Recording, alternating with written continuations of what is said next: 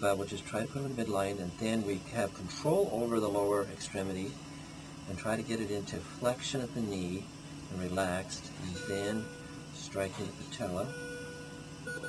We are getting some reflex there. It's not hyper, a little bit hypo,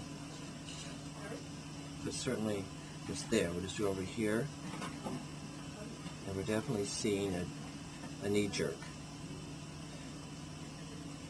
So there is some reflexes here, but a little bit lower. The ankle jerk, again, we can gently dorsiflex the ankle and then tapping at the Achilles tendon. We have to get the baby to relax.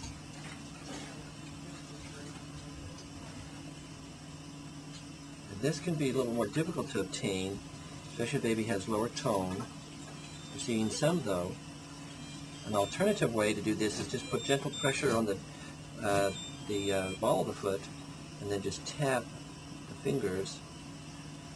And I think I'm getting a little bit of a jerk there. The biceps jerk, and that's somewhat flexing the arm and then tapping.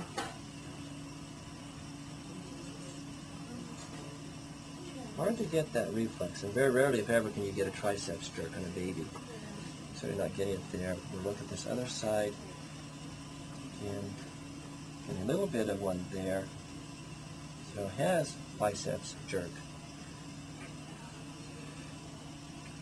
Same way over there.